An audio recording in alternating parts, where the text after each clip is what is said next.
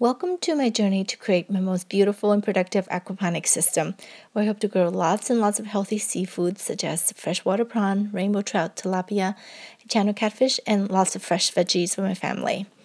This weekend, I decided to move my 1 week old baby tilapias into the system from my garage. It was way too much work trying to keep the 10-gallon tank clean for the babies, so I converted some 5-gallon buckets into homes for them.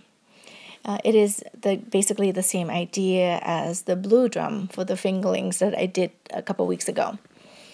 So now I would like to show you my setup. So these buckets went inside the fish tank that was once my daughter's playhouse. So basically I drilled holes on sides of the 5-gallon buckets in order to fit 3/4-inch pipes for support to hold up the buckets. I drilled a bunch of tiny holes at the bottom for drainage. I don't want the little fries to escape, but I still want water to flow. So water sprays from the top of the buckets and drains through the bottom. So far, no fry has escaped.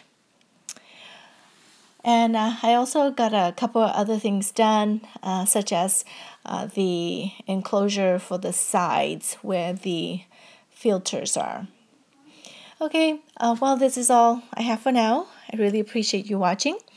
If you like this video, please give it a thumbs up and subscribe if you like to follow the progress.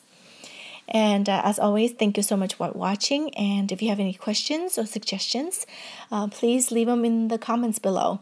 Thanks again for watching, and I hope to see you soon. Have a great day. Bye.